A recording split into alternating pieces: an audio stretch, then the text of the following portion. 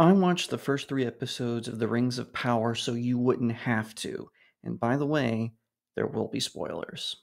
'Cause I've been living life right like I could just die any minute. Going for a ride down the side. Hi everyone, my name is Jacob Berry. Welcome to the StudioJake vidcast where I talk about all things pop culture. Be sure to like, share, and subscribe. If you're watching on YouTube, ring that little bell so you get notifications when I post a new vidcast, and consider becoming a channel member. During the first season of The Rings of Power, I went through an episode by episode breakdown and explained the contradictions with the source material, why this particular characterization is bad, and so on. And I will do more of that in this second season. However, because they released 3 episodes at one time, so discussing the debut episode and the 2 subsequent ones, I am going to do more of an abridged version of what I did before, because these 3 episodes introduce not 1, not 2, not 3 story arcs, but 5. That's right. We of the audience are expected to keep up with 5 different story arcs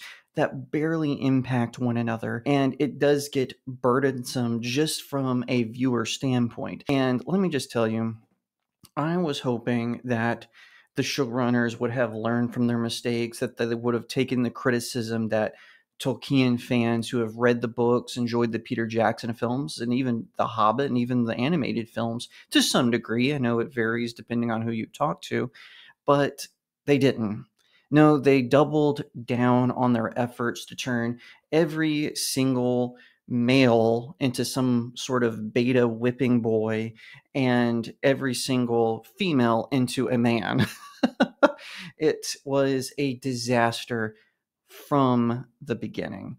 So I'm going to go into it. And again, I'm going to reiterate my spoiler alert. And I just want to say the debut, they gave us the origin for Halbrand. So as you know, Halbrand is actually Sauron in the form of a man. Now in the Silmarillion, he does take the form of a man, but in a very different context to how it is portrayed in Rings of Power, and more on that later.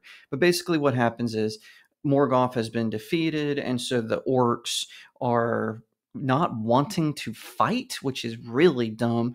The whole point of the orcs is they are a war race. They constantly are in a state of conflict, even among each other. The goblins, the orcs, and the Uruk all hate each other, but they're kind of forced to coexist because they work for the Dark Power.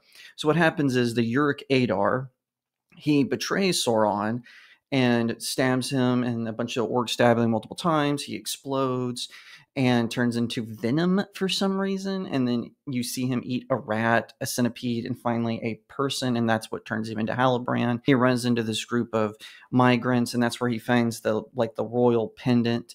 He goes on a boat with them. The boat sinks, and of course that's how he meets Galadriel in the first season, and then we go into the main story arc. So basically, the main one is Galadriel is convinced that Sauron is still out there, obviously, because she ran into Halbrand in season 1's finale. So she refuses to tell anyone this. Elrond's really mad at her. He rides and informs the High King of the situation, which the High King of the Elves, should have been informed about. Galadriel kind of blames Elrond for all this. Elrond manages to escape with the rings, and he brings them to an elf that builds boats, I guess, and he's supposed to be very old and wise. Elrond convinces this guy to destroy the rings, or at least to cast them into the ocean, into this deep chasm. The guy, however, accidentally knocks out a ring, and he betrays Elrond. Elrond's very angry about this, and he kind of goes into like this self-imposed exile. However, because of the information he told the High King, he doesn't really trust Galadriel.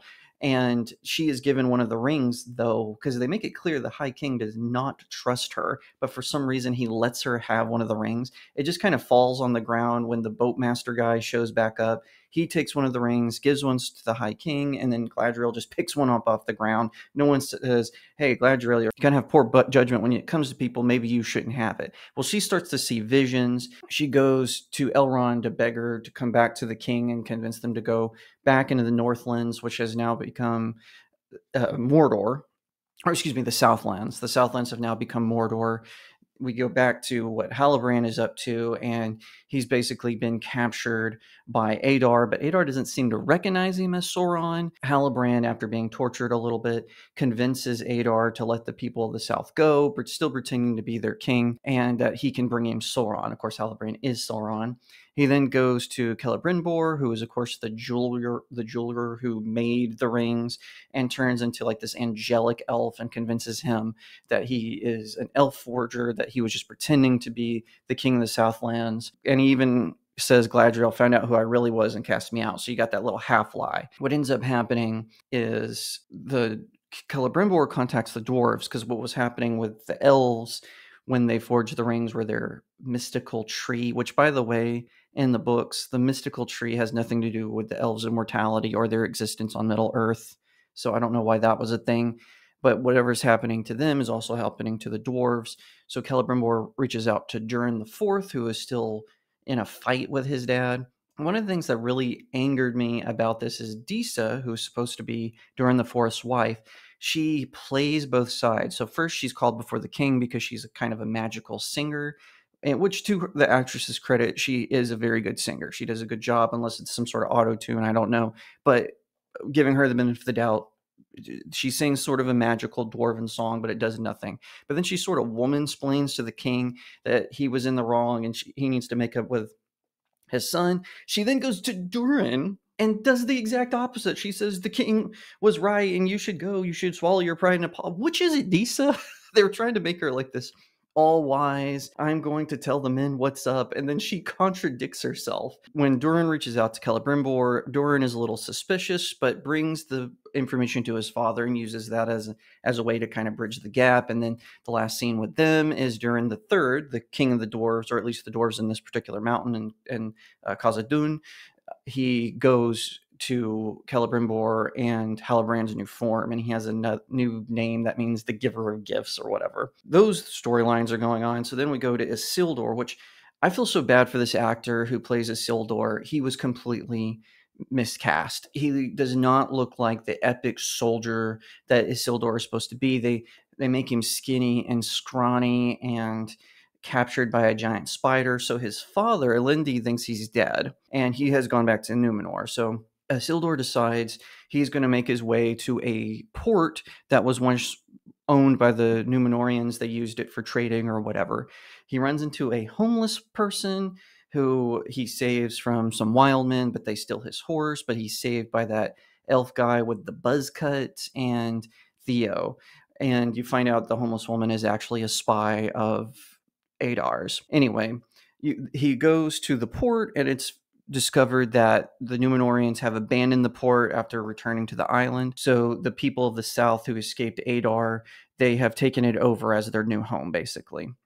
So Theo, who is still annoying, by the way, he was the worst character of season 1, maybe besides Guy Ladriel. I don't know why he's still around. His mother's dead. He's the one who caused the Southlands to be taken over by the orcs to begin with. He's the one who got the key for Adar's henchmen and set off a geyser that caused a volcano to erupt. I'm not a volcanoologist, but I don't think that's how it works. Anyway, he's still around. He should have been killed off in season 1. He's a terrible character. The buzzcut elf, I don't have a problem with per se. It's just he doesn't look like an elf. Elves are supposed to have long hair. It's the same criticism I have as Elrond and the High King. Why don't they have the long straight hair? You know, it's so stupid. So Theo and the elf guy, they're kind of in a conflict. Which, yeah, duh. The elf guy basically got these people in this position. He convinced them to abandon a fortified fort, and to take over this little town and let orcs besiege them. It was so stupid. And that's resulted in the death of Theo's mom, which again, Theo should have died. So Theo helps Isildur get his horse back. So what's going on in Numenor? So the Queen Regent is blind now. She got blinded somehow when the volcano exploded. It's never really explained why that made her go blind, but she's blind now. She's about to be coronated, and she goes up to her father, who had just passed away, to find her Palantir has been stolen. Turns out that Isildur's sister, who is, by the way, not a character in the Silmarillion, they made her up so she can be cooler than her dad, and Elendil and Isildur, obviously, and she has stolen it. Well, she decides that because the Queen Regent had been using the Palantir, that she shouldn't be queen. So she goes to the cousin, who definitely has designs on the throne, and they plan like this little thing where they disrupt the Queen's coronation. Isildur's sister, who I can't even remember her name, that's how unmemorable she was. She throws the Palantir down and says, "These are the eyes of your Queen Regent," insult of her being blind. And the cousin's like, "No, our queen would never do that," kind of trying to see like he's standing up to her. But then the queen's like, "No, I did use it. I should have used it." Well, so this causes kind of a scuffle. Elendil is still loyal to the queen. It's kind of implied that he might have a thing for her, because he's a widower. And then an eagle shows up, and so the cousin walks up to the eagle, and then one of the cousin's henchmen is like, "The eagle supports the cousin," and they all cheer. So the final story arc is the stranger, who is definitely not Gandalf, right? He's on the run with Poppy, I think her name is, something like that. And, the not hobbit, the Harfoot, they're wandering around in the desert. The friend joins them. I think her name's Dory. I don't know why she was re-added. They didn't need her anymore. I guess they wanted to keep that Frodo and Sam dynamic, but Frodo and Sam, they are not. And they find out that this dark wizard is following them. They manage to get out of the desert, but then decide to go back into it because of the dark wizard's forces, and they confuse the dark wizard's forces, so they go a different direction. But then they find this well, and while they're getting water, they cause kind of a ruckus, and so it kind of makes a ringing sound like a bell. Oh, all of a sudden the dark wizard's forces are just there. They're just, "Hi there." Well, so then, not Gandalf, he starts. Earlier, he had made like this big wine fest about how he wanted a staff. He just finds some random stick and casts a spell that creates a sandstorm and blows the bad guys away, but he loses control over it because he doesn't seem to have control of his powers. By the way, when the wizards came to Middle Earth, they had full control of their powers. So this is completely ridiculous. And that's kind of the gist of it. That brings you up to speed. So I know it's not like a full breakdown of what I usually do, but now that they're going to go back to one at a time, I'll resume doing the full episode breakdown. But those are the five freaking story arcs that they have created for Rings of Power. I don't like when shows branch off this so much. This was my main complaint about Gotham, was I wanted to see what Bruce Wayne and Gordon were up to, but they kept forcing especially Enigma and Penguin and sometimes Barbara Keene for some reason. The three of them were always getting their own story arcs, and sometimes you lost track.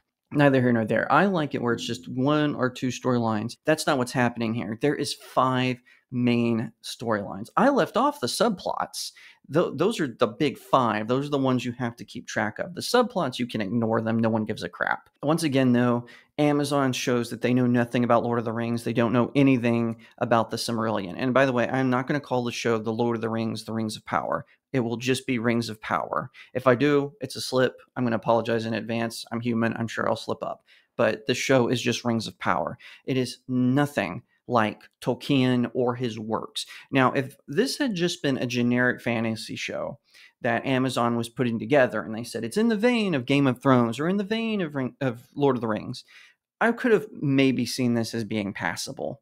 But that's not what it is. It's an adaptation of the Silmarillion, which takes over 1,000 years in the world of Middle Earth, over 1,000. I think it's even over 2,000. And they're trying to cram it all together into this abridged version. And certainly for a TV or even a movie adaptation, that's not unacceptable. They had to leave some stuff out of the Lord of the Rings trilogy. Now, Hobbit, they had to add in more stuff because they wanted it to be a trilogy. So they added some stuff in from the appendices. They didn't need to do that.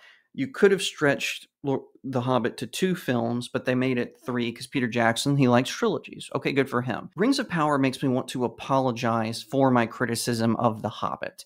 That's how bad this show is. No one is like any of the characters. It's what I complain about with Batman, with modern day Star Trek, especially this Kurtzman era with Star Wars. It's like they take something, slap the label on it, but it's nothing like the original. There's no sense of true heroism. There's no sense of courage. It's all this vain vapidness, this idea that only anger is the legitimate emotion, the idea that Galadriel, when she was just a wise soothsayer, the person who brought wisdom, who made a golden mist to help the elves and the humans in the War of the North in the Lord of the Rings trilogy. They've turned her into just some sort of machismo elf who wants to emulate her brother who was a warrior. She comes off as extremely selfish, as extremely entitled. Elrond is just her whipping boy.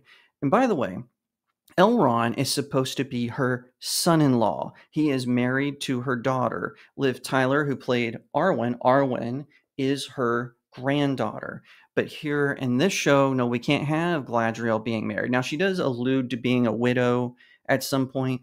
She mentions it in one episode, and I really think that was tacked on. So people are like, oh, she is married. Maybe she does have a daughter out there. I hope they introduce that soon, although maybe not with these writers or these showrunners, because she is nothing like how she is in the Silmarillion. She's wise, she's smart, she's clever, and she's always giving out these wisdoms that she gets from her foresight. But here in this, she's lecturing, she's self-righteous, and like I said, incredibly selfish. Elrond just exists to be her whipping boy. That's all he is. He is just there to do that. And Numenor, they are so apart. You've got Elendil and Isildur. Yes, and also the king of Numenor was very corrupt, which I think that's what they're setting up the cousin to be, the one who causes the destruction of Numenor. But I'm curious how they're going to do that, because they've already brought Halbrand, who was Sauron in human form, to there. Well, that's how Numenor gets destroyed, is they have a battle with Mordor, they capture Sauron, and he takes on the form of a beautiful man, and he's the one who convinces Numenor, the Numenorean kings. He's like, hey, I'm a king too, trust me, bro, to invade the Undying Lands.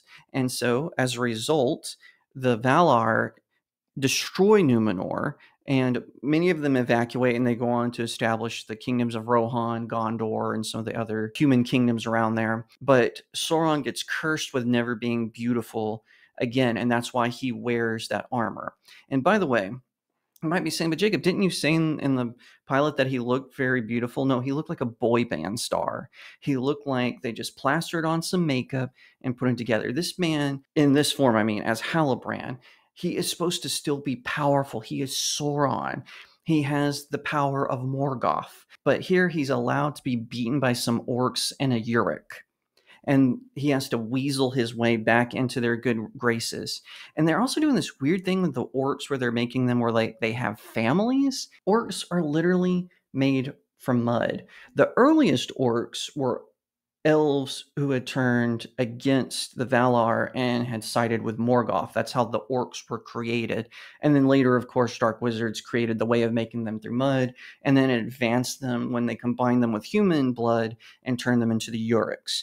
That's how they come about. They are engineered for evil, for violence. They have no sense of care. They have no sense of peace. They want to go to war. And this idea that because the orcs are less powerful than, say, the kingdoms of man or the kingdoms of elf, that makes them a victim is preposterous. They are evil incarnate. They are your greatest fears incarnate. And to downgrade them to just these people who just want to live in peace and be in harmony and wrestle with wargs, it's absolutely disgusting and an affront to the legacy of heroism that Tolkien created in his masterpiece, The Lord of the Rings, and its prequel, The Silmarillion.